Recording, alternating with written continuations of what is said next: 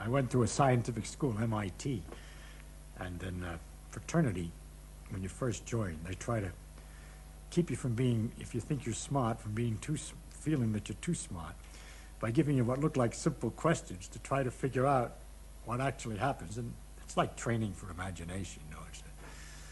It's kind of fun, and I thought I'd tell you some of them that I remember. I learned them. Of course, once you learn them, the next time somebody comes along with this wonderful puzzle, you look at them kind of quietly, you wait 2 or 3 seconds or 5 seconds to show that you were thinking, and then you come up with this answer to astonish your friends. But the fact was, of course, that you were trained by your fraternity brothers as to how to answer these things early on.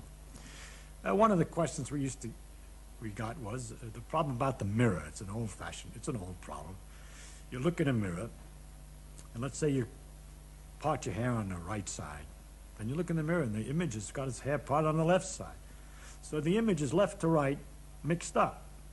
It's not top and bottom mixed up, because the top of the head of the image is up there at the top, and the bottom of the feet is at the bottom. And the question is, how does a mirror know to get the left and right mixed up and not the up and down? You get a better idea of the problem if you think of lying down and looking at the mirror. All right, your hair is still on the left side, and now the left and right was the up and down, whereas the up and down, which look okay, was the right and left before. And the mirror somehow figured out what you're going to do when you're looking at it. So to describe in a sort of symmetrical way what a mirror does, that it doesn't look lopsided, that it takes left and mixes it up with right, and it doesn't do the same with up and down. And after a lot of fiddling, I knew we worked out the answer to that one. You see, if you wave this hand, then the hand in the mirror that waves is right opposite it.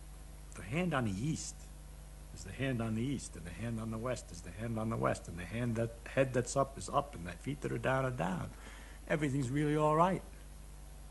But what's wrong is if this is north, your nose is to the north of the back of your head, but in the image, the nose is to the south of the back of the head.